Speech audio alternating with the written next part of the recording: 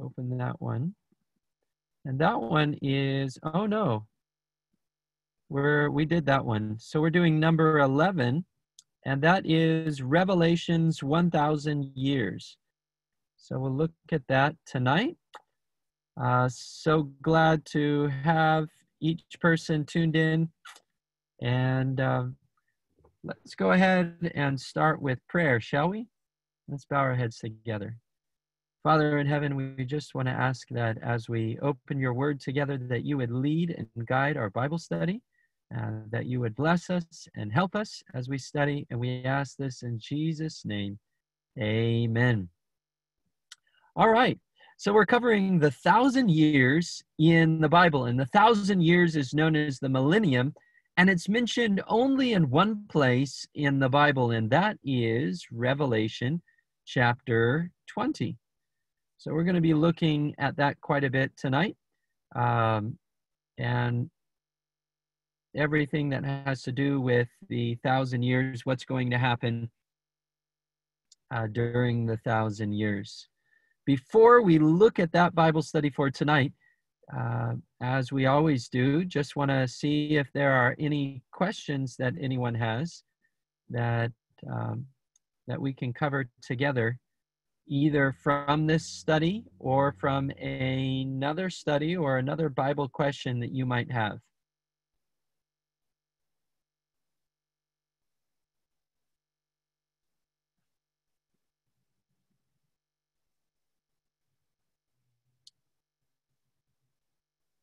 Okay, I don't see any questions. So we're going to go right into the first question for the study. And you can interrupt me at any time if you have any questions, and happy to cover those together with you. All right. First question in tonight's study, yes? Was there a question there? Okay, maybe not. Okay, first question is, how did Jesus describe Satan? And let's go to John chapter 8 and verse 44. John 8 and verse 44. And if I could get a volunteer to read that, that would be terrific.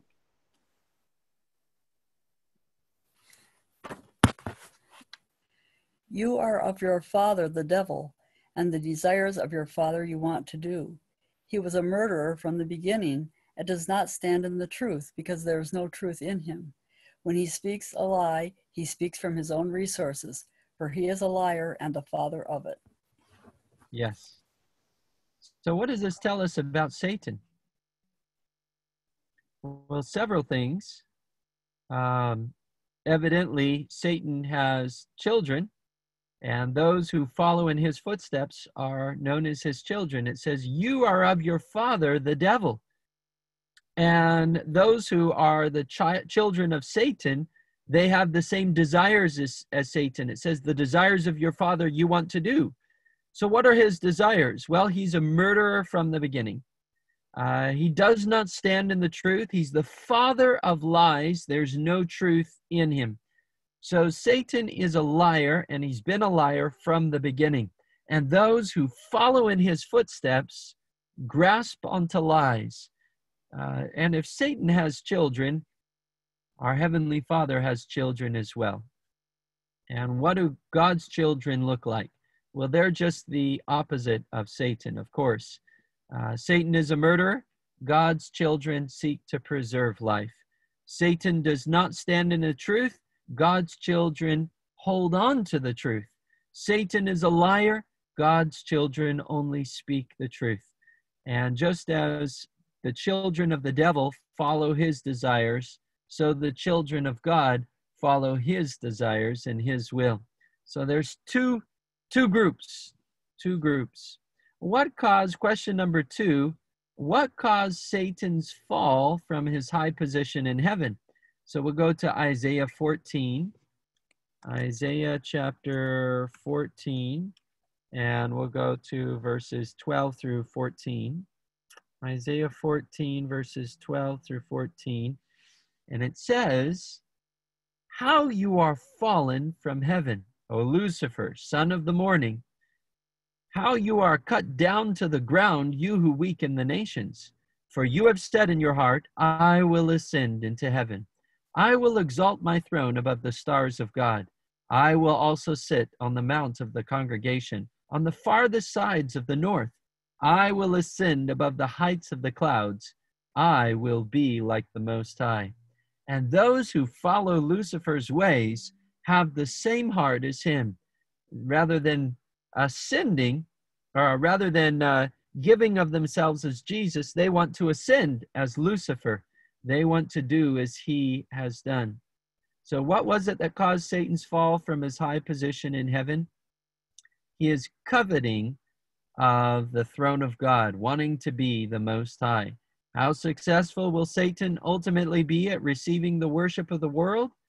Well, we only have to go over to Revelation 13 and verse 8, and we find that most of the world becomes a child of Satan in the end, or children of Satan in the end. They follow him. Revelation chapter 13 and verse 8. And could somebody read that for us? Any volunteers?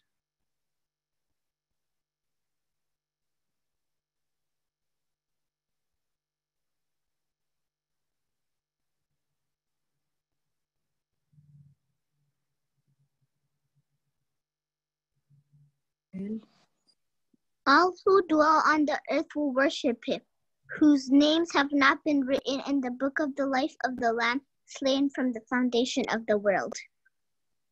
Great job. Great job. So how many on the earth? It says all who dwell on the earth will worship him, whose names have not been written in the book of the life of the Lamb. So Satan has many people who are following him at the end of time. Many. So he's been pretty successful at getting people to follow his lies. Now let's go to the fourth question. When does Satan's domination of planet Earth come to a final end? Now, I'm looking forward to that, when Satan's rule will finally come to an end. And we look in Revelation 20, and now we come to the 1,000 years. Revelation 20 and verse 1. And it says, Then I saw an angel coming down from heaven, having the key to the bottomless pit and a great chain in his hand. He laid hold of the dragon, that serpent of old, who is the devil and Satan, and bound him for 1,000 years. Won't it be a day when Satan is bound, never more to tempt, never more to pester, never more to cause pain and suffering? Won't it be a day when he is bound in that bottomless pit? So here is when Satan's dominion comes to an end. What happens as a result of Satan being bound for 1,000 years? Well, we'll go to Revelation 20 and verse 3. And it says, and he cast him into the bottomless pit and shut him up and set a seal on him, so that he should deceive the nations no more till the 1,000 years were finished. But after these things, he must be released for a little while. So the question is, what happens as a result of Satan being bound for 1,000 years? Well, it says that as a result of him being bound for the 1,000 years, his deception ends. There's no one for him to deceive for 1,000 years. Now, let me pause here and see if there are any questions. Does anybody have questions over anything that we've gone over so far?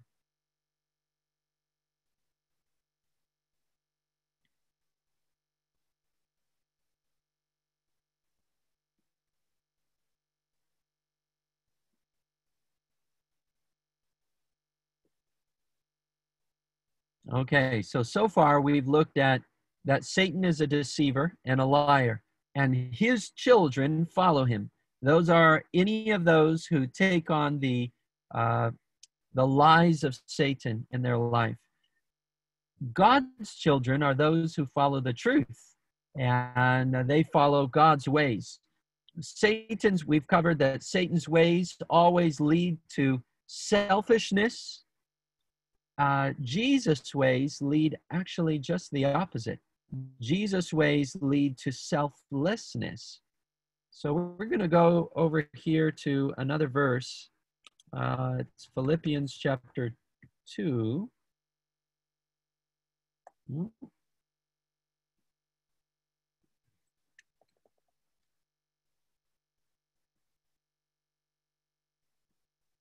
For some reason,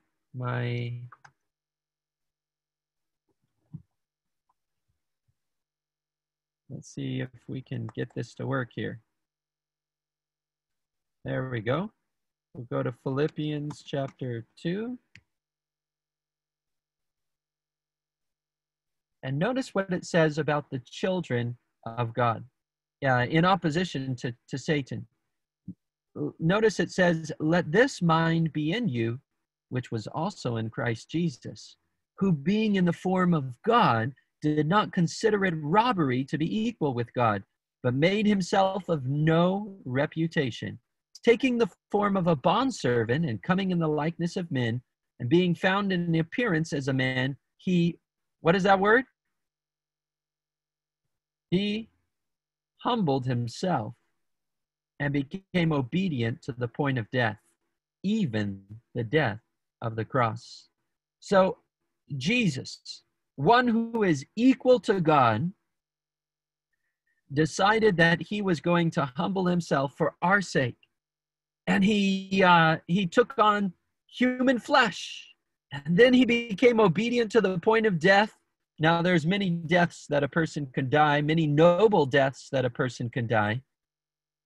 But the most despised death was the death of the cross. And Jesus chose this death, the death of the cross, to save you and me, and to lay out for us a path of humility that we should follow in his footsteps. So Satan and his children, they exalt themselves, and Jesus and his children, they are willing to humble themselves in the sight of the Lord. Notice what happens as a result of humbling yourself. Philippians 2 verse 9 says, "Therefore God also has highly exalted him and given him the name which is above every name." So those who follow Jesus, with him will be exalted, and those who follow Satan with him will be demoted. And this is where we find Satan in the 1,000 years. He's been demoted. He can no longer deceive. He can only wander on the earth for 1,000 years, looking for people to tempt, but all are in their graves during this 1,000 years, so there's no one to tempt. What is it that begins the 1,000 years in Scripture? We're going to go over to 1 Thessalonians chapter 4, verse 16, to discover how the 1,000 years begin. All right, verse 16 and 17. Who can read these two verses for us? 1 Thessalonians 4, verse 16 and 17.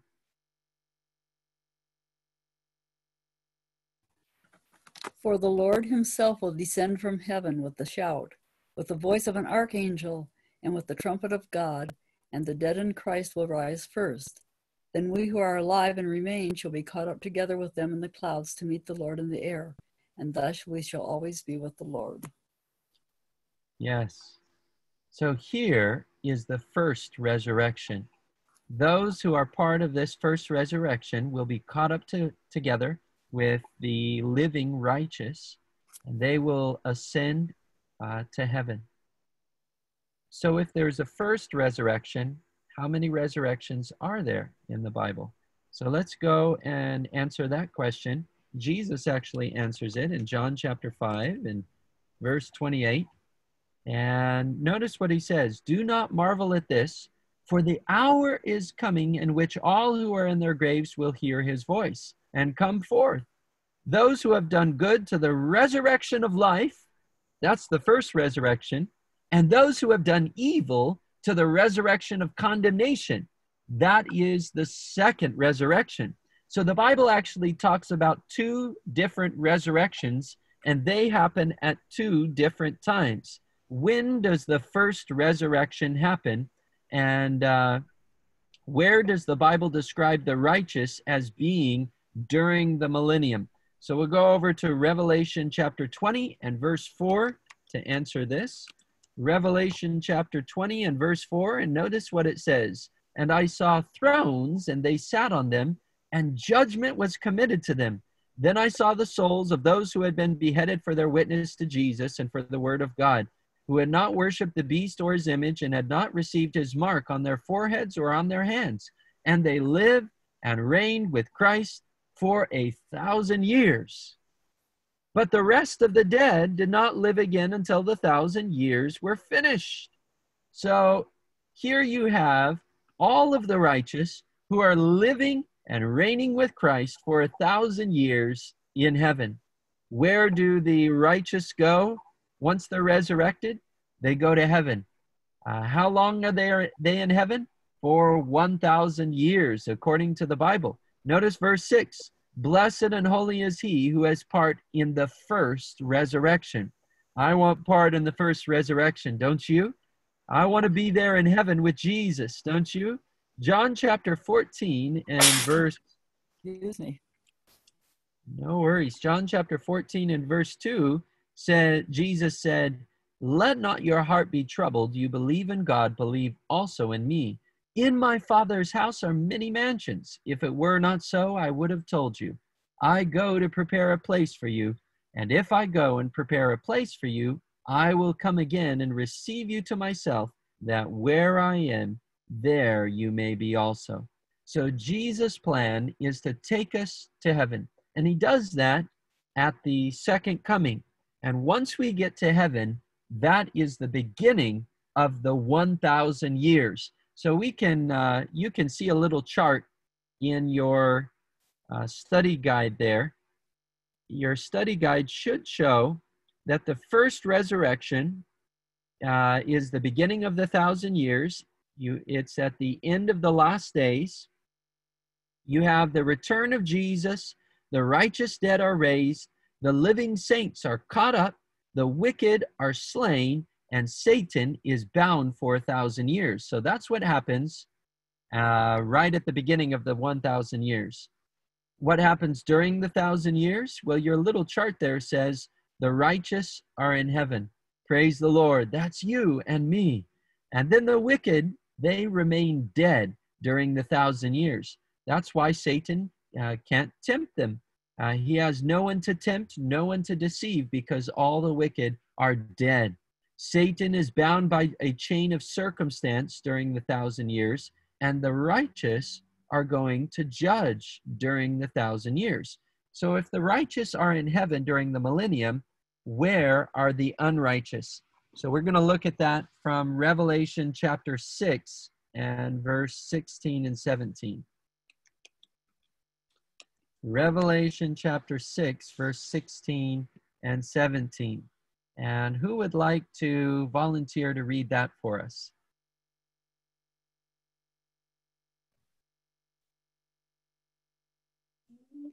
And said to the mountains and rocks, fall on us, and hide us from the face of him who sits on the throne and from the wrath of the Lamb. Mm-hmm. And then verse 17, can you read that one too? For the great day of his wrath has come, and who is able to stand? Yeah, great job.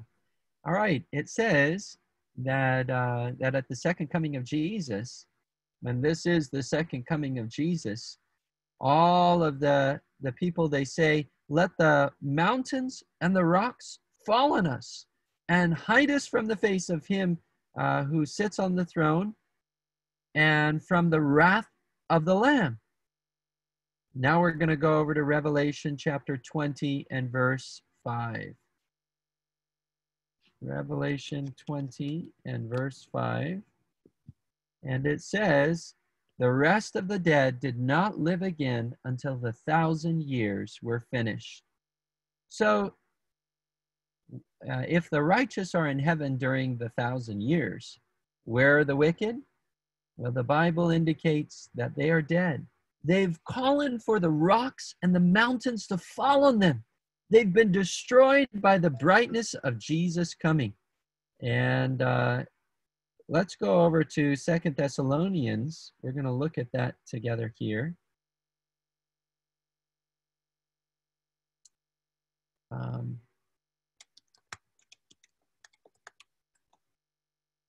Here we are.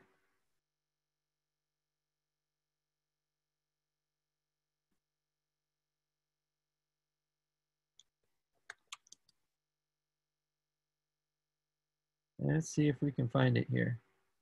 There it is.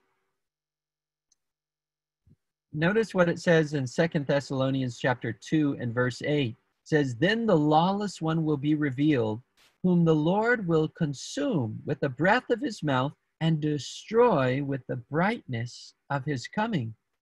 The lawless ones are the ones who don't keep God's law. They don't follow in the footsteps of Jesus. They are not children of God. They are children of the devil. And at the second coming of Jesus, at his coming, those will be destroyed by the brightness of his coming. So they call for the mountains and rocks to fall on them and hide them from the face of Jesus. And the brightness of Jesus consumes them. So they will be dead during the 1,000 years. Question number 10 in your study guide: how does the Bible describe the effect of the second coming on lost people? So we'll go to Jeremiah 25 and verse 33. And can somebody read that one for us? Jeremiah 25 and verse 33.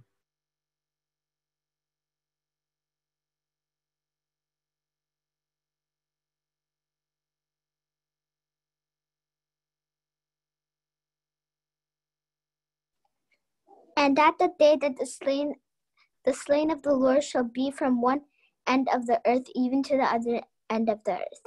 They shall not be lamented or gathered or buried. They shall become refuse on the ground. Yes.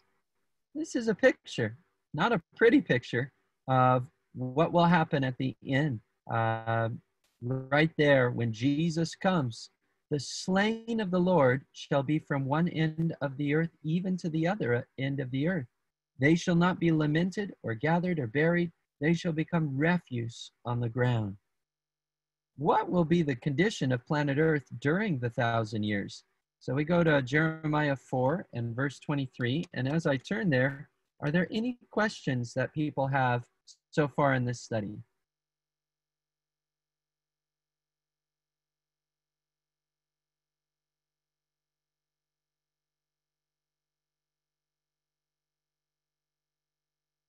Any questions that anyone has that have come up in your mind as we've been looking at this particular study?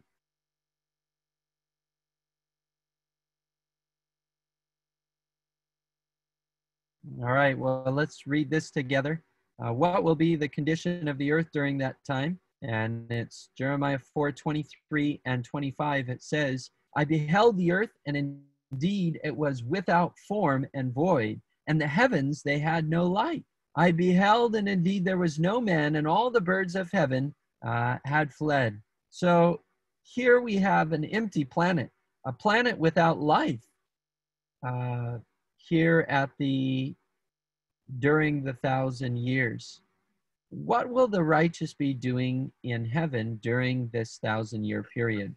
Well, Revelation chapter 20 and verse 4 say that the righteous will be sitting on thrones. And I saw thrones, and they sat on them, and judgment was committed to them. So we're going to be judging during the 1,000 years.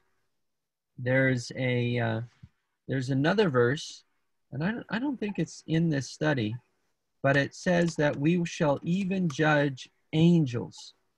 So that's in 1 Corinthians chapter 6 and verse 2 and 3.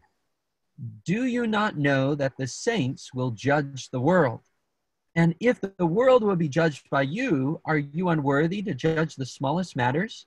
Do you not know that we shall judge angels? How much more things that pertain to life?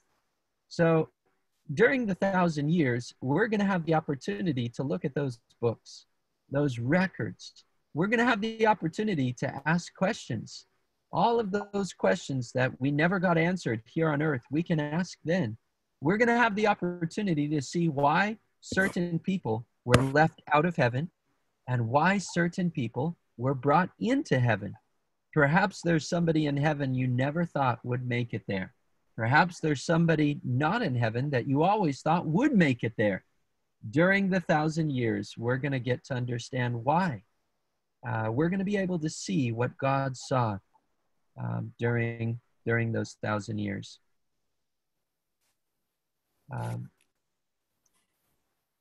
Pastor Michael? Yeah. From number 11, when the earth is dark, then all the animals are dead too, right? They must be.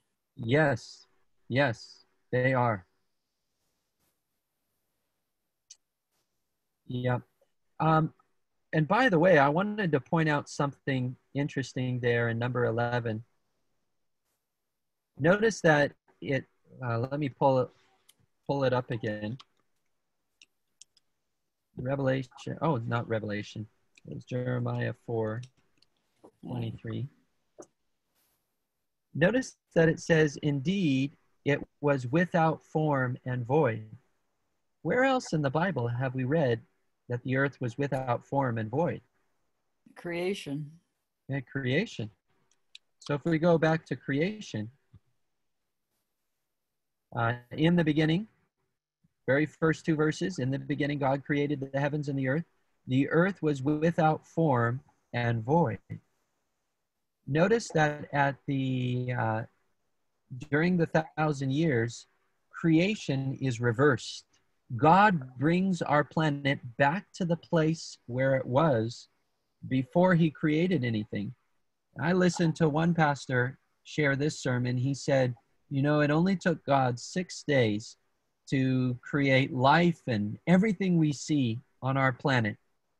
Every tree, all the bushes and the flowers, all the animals, the fish, the birds, human beings. 6 days, God took this formless, void, and dark planet and made something beautiful.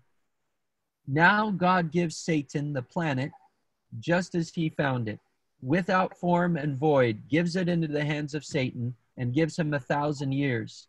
And in 1,000 years, Satan cannot do what God did in 6 days. There's something else that I want to point out to you, and that is this term, I believe, without form, or maybe it's the term void. That is the same, in the Septuagint, it's the same Greek word used in Revelation chapter 20, when it talks about a bottomless pit. And I'll pull up the Greek here so you can see it. Here it is, abuso. Abuso.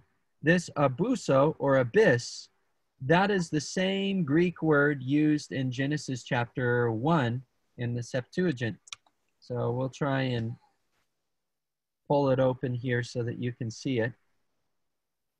Let's do Septuagint. And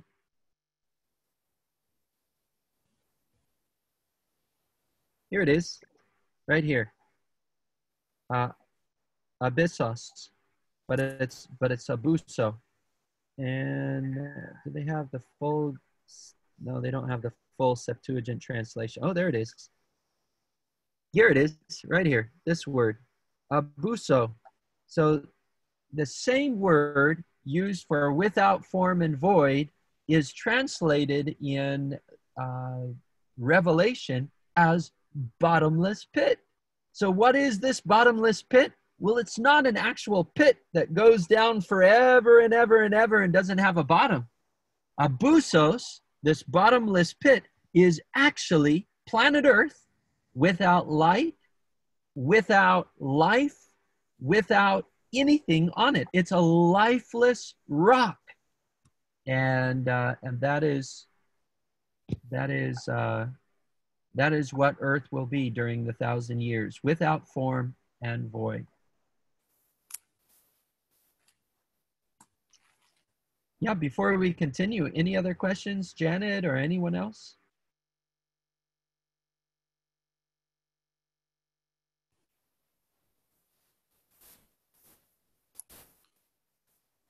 Okay. Question number 13. What has Satan been doing during the millennium? All right, so let's go to Revelation 20 and verse 7. Revelation chapter 20 and verse 7 says, "Now when the 1,000 years have been expired, Satan will be released from his prison." So what has Satan been doing during the 1,000 years? Nothing. In Spanish, nada. He's been doing nothing. He's basically been imprisoned on this dark planet, and he hasn't been doing anything. So basically, he's been left with his thoughts. For 1,000 years, Satan thinks about all the havoc and ruin and pain and suffering he's caused. Doesn't convert him, doesn't change him, but he's just there thinking about these things for 1,000 years with his own evil angels. All right, what remarkable event takes place at the end of the 1,000 years? And we'll go to Revelation chapter 20 and verse 5. And it says, "The rest of the dead did not live again until the 1,000 years were finished." So, and then it says, "This is the first resurrection. Blessed and holy is he who has part in the first resurrection." Now that's worded a little bit confusingly. This is the first resurrection is talking about those who were resurrected and went to heaven. The rest of the dead who did not live again until the 1,000 years are finished, those are the wicked. Because it says when the 1,000 years have expired, Satan will be released from his prison and will go out to deceive the nations which are in the four corners of the earth. So Satan is released from his prison. The wicked dead are resurrected. As Jesus said, this is the resurrection of condemnation, remember. They are resurrected at the end of this 1,000 years. And Satan goes out and gathers them together. Their number, as the Bible says, is as the sand on the sea. There's so many of these wicked people. And he gathers them together for a great battle. Now, at the end of the 1,000 years, there's something else that happens. And that is in Revelation 21, verse 2. Revelation chapter 21, verse 2, it says, "Then I, John, saw the holy city, New Jerusalem, coming down out of heaven from God, prepared as a bride adorned for her husband." So the New Jerusalem begins to come down out of heaven, prepared by God. And guess who's inside the New Jerusalem? Jesus is there. The Father is there. The Holy Spirit is there. All the angels are there. All the righteous are there. And they come down from heaven. They've been in heaven this entire time, and now at the end of the 1,000 years, they come down with the holy city to this earth. The wicked dead are resurrected. And what happens when the wicked dead are resurrected and the holy city comes down? We're in Revelation chapter 20, verse 7 and 8. And who can read that one for us? And might as well read verse 9 from question 16 and 17.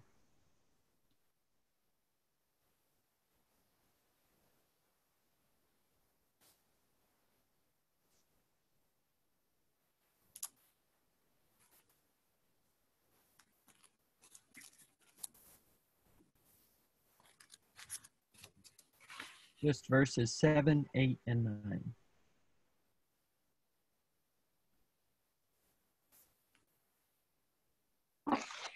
Now, when the 1,000 years have expired, Satan will be released from his prison and will go out to deceive the nations which are in the four corners of the earth, Gog and Magog, to gather them together to battle,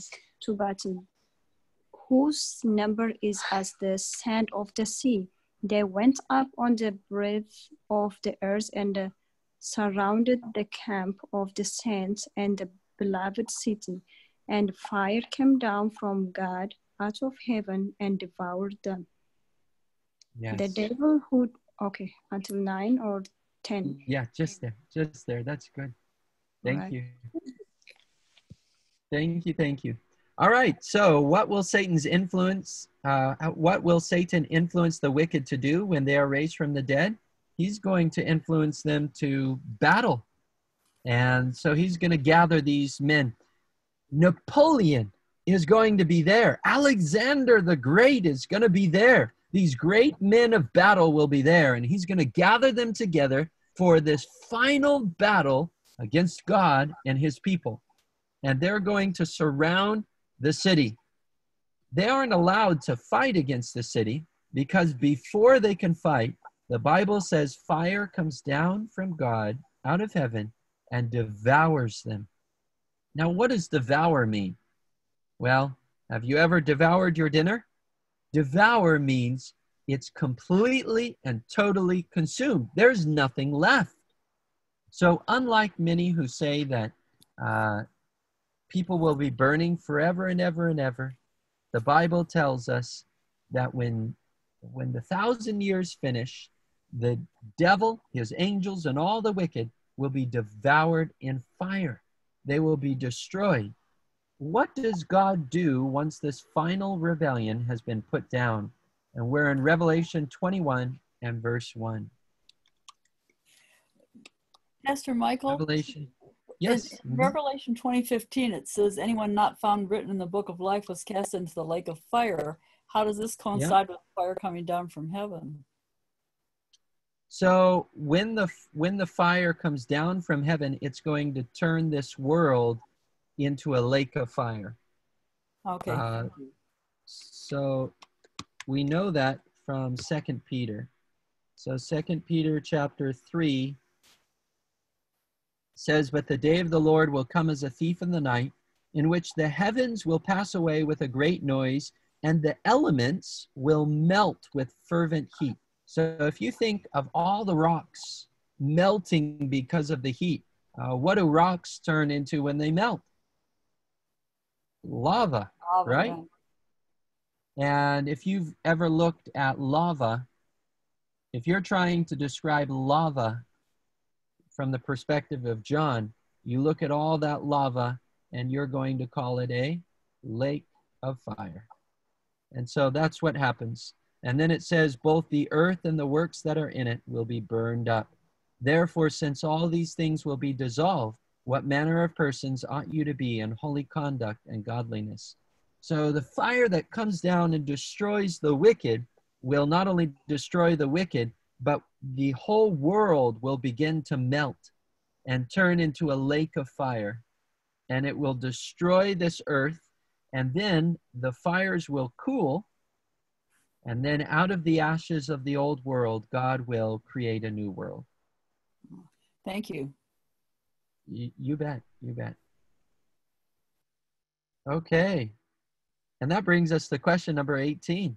What does God do once this final rebellion is put down? And we're in Revelation 21 and verse 1.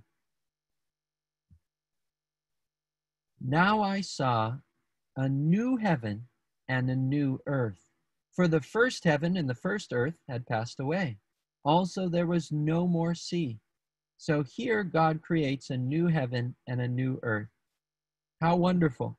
A new heaven and a new earth that are joined together. Right now, we have earth here, and heaven is separated from earth.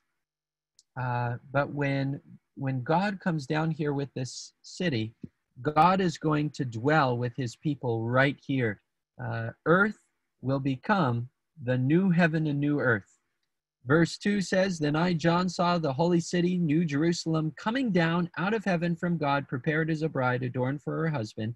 And I heard a loud voice from heaven saying, Behold, the tabernacle of God is with men, and he will dwell with them, and they shall be his people. God himself will be with them and be their God. What a beautiful, beautiful picture there. So God is going to make a new heaven and a new earth. This is question number 19. How does the book of Revelation describe God's relationship with his people in the earth made new? And that's found there in Revelation 21 and verse 3. It says that he will dwell with them. They shall be his people. God himself will be with them and be their God. What a beautiful picture there. Now, I want to take you over to Isaiah 65 because it actually mentions the new heaven and the new earth there in Isaiah 65.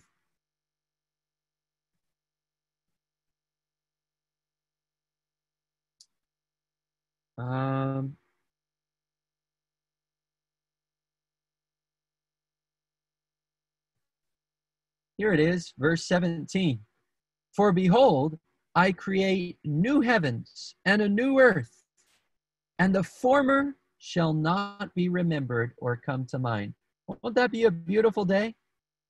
Where all that was lost will not come to mind, but be glad and rejoice forever in what I create.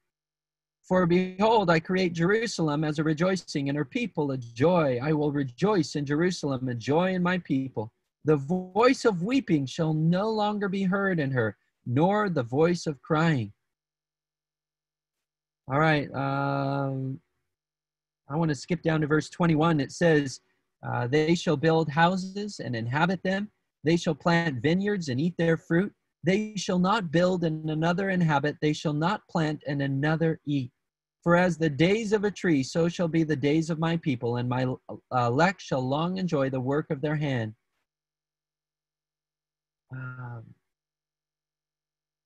And then verse 25, here's the animals that God will create in the new heaven and the new earth. It says, the wolf and the lamb shall feed together. The lion shall eat straw like the ox, and dust shall be the serpent's food. They shall not hurt nor destroy in all my holy mountain, says the Lord.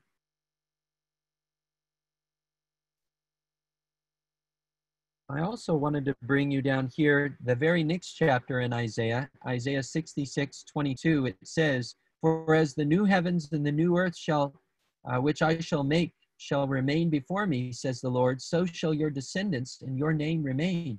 And it shall come to pass that from one new moon to another, and from one, what is that, everyone? From one Sabbath to another, all flesh shall come to worship before me. So will we continue to keep the Sabbath and the new heavens and the new earth? Absolutely. So the Sabbath remains in the new heaven and the new earth. There's going to be animals in the new heaven and the new earth.